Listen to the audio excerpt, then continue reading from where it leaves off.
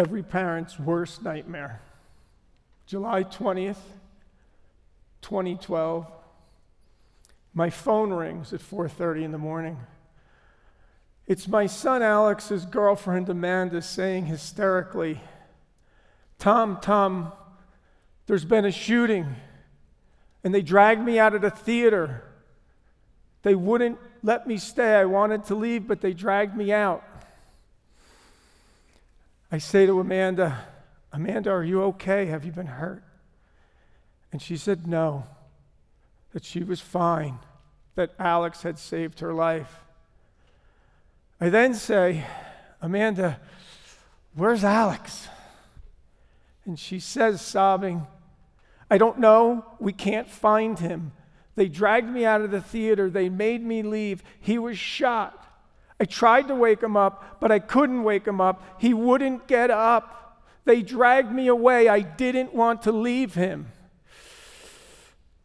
And I say to Amanda,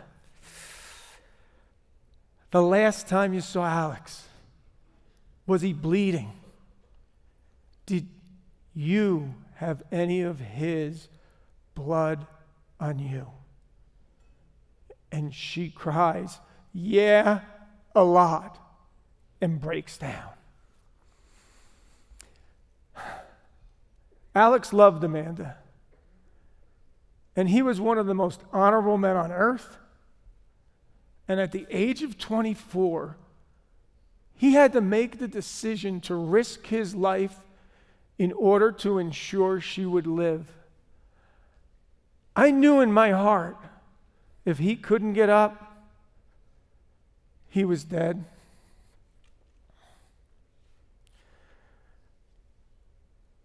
I had just arrived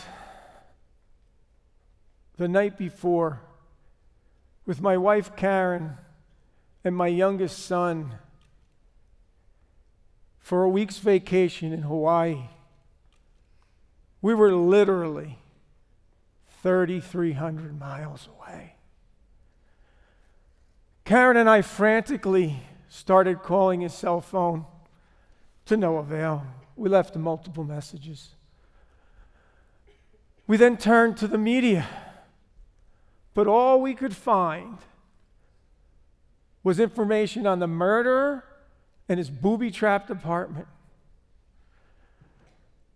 We tried calling the Aurora police station, but it was impossible to get an answer. But in hindsight, it was understandable. They were dealing with 12 dead, 70 injured. The carnage so bad, the police had to bring some of the victims to the hospitals in the backs of their police cars because they had run out of ambulances. It was a horrific and chaotic scene. We would never see Alex again. His injuries so severe, I had to shield even his mom from looking upon him for fear that would be the lasting image of him in her mind. But you know who we would see again and again? The murderer. His pictures were everywhere. One article was 6 paragraphs long and featured his name 41 times. The media had made him famous. But my firstborn son, Alex, a hero, was absent from those initial reports. Karen and I immediately realized that there was something wrong with the way the media responds to these random mass shootings since Columbine. We started doing research, and we realized that if we could change the way the media reports, we could reduce the amount of shootings and save lives.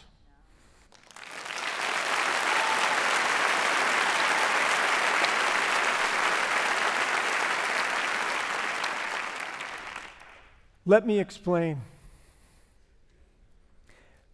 almost every single random mass shooter has something in common. Can anybody guess what that is? They want notoriety. They want to be famous.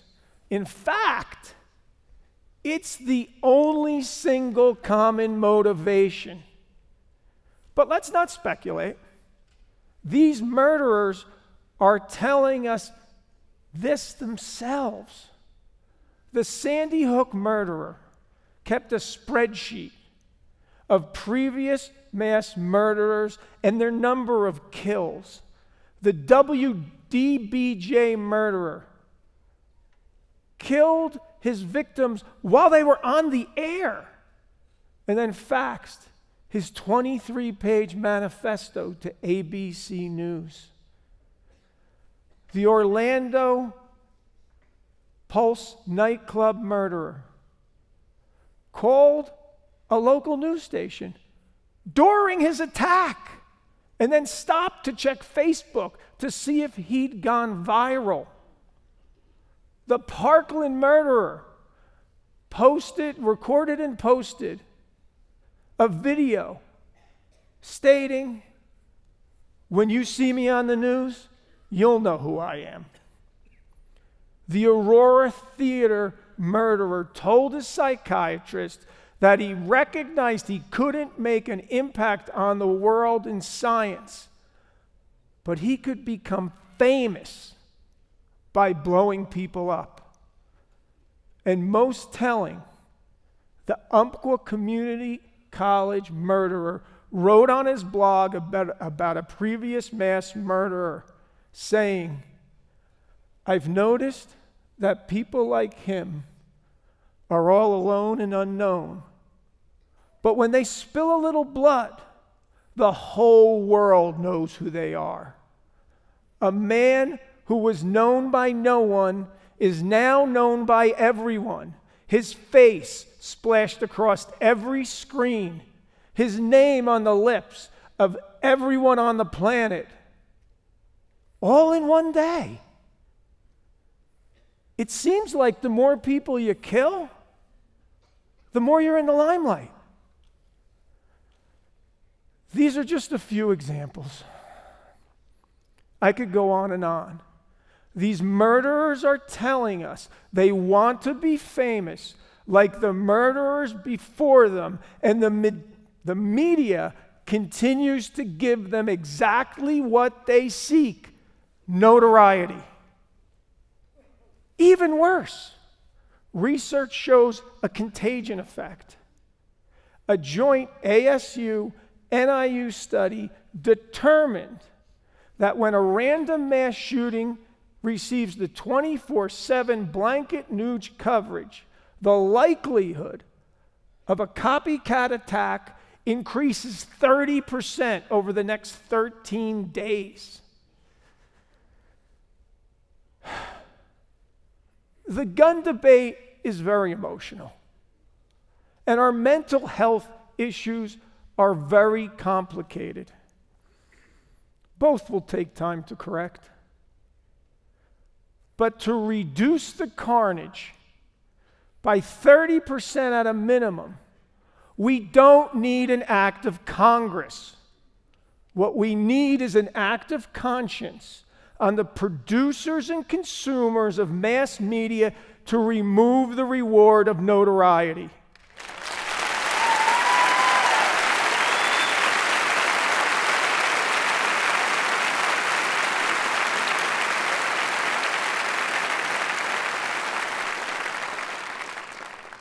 This can be done overnight.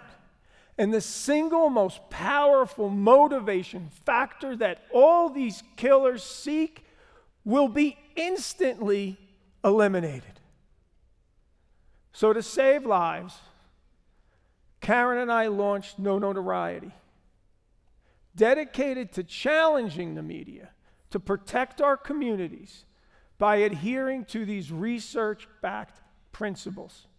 1, report all the facts on the mindset, demographics, and motivational profile of these shooters but minimize their names and images unless they're at large.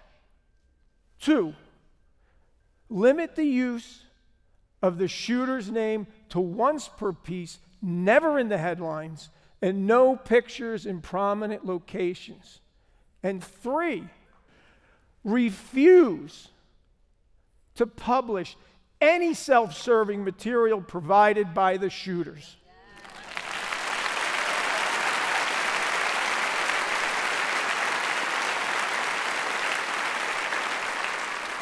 To be clear, this is not an infringement on anyone's First Amendment rights.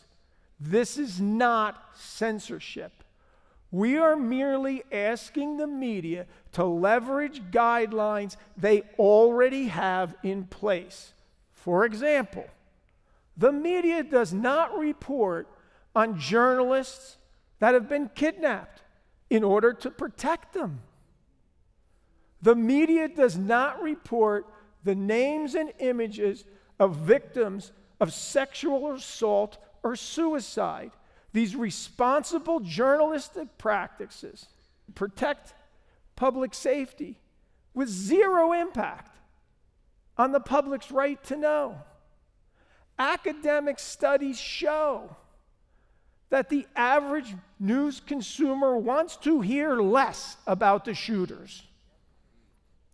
Instead, the media should elevate the names and images of the victims, both murdered and injured, the heroes and the first responders.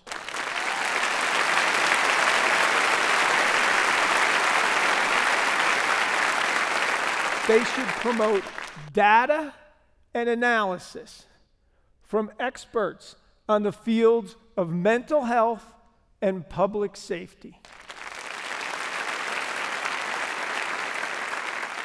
All the experts agree. The FBI, the International Police Association, the Major City Chiefs Association, and ALERT, the law enforcement organization dedicated to training first responders to stop active shooters, all endorse the principles of no notoriety. In fact, in 2014, the FBI started the Don't Name Them campaign in support of the idea. The American Psychiatric Association supports reducing and minimizing the identification of these shooters. The idea has gone worldwide, with the Prime Minister of New Zealand calling for no notoriety after the Christchurch shootings. And it's the one thing that both Donald Trump and Elizabeth Warren actually agree on.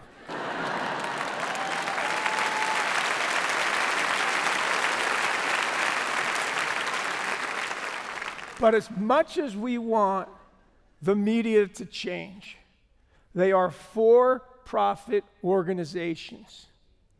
They won't change unless we hold them accountable. The media makes their money from advertising based on the number of viewers and clicks. If we can reduce the number of viewers and clicks on any subject, the media will change the way they report on it. So the next time you see any media organization, print, digital, radio, or television, gratuitously leveraging the names and images of these shooters, stop watching, stop listening, stop clicking, stop liking, and stop sharing. Write to the producers, editors, station managers, and CEOs of these news organizations. Take note of the advertisers who support those segments and write to their CEOs. Because together, we can push the media to act in the interest of public safety, not profits.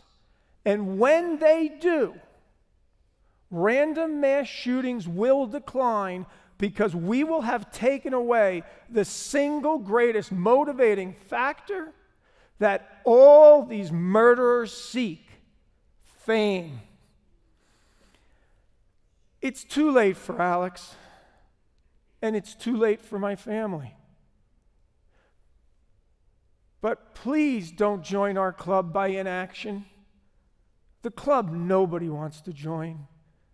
The due's too high. Because it's not too late for people who aren't victims yet.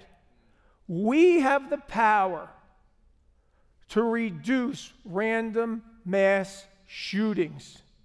Let's use it. Thank you.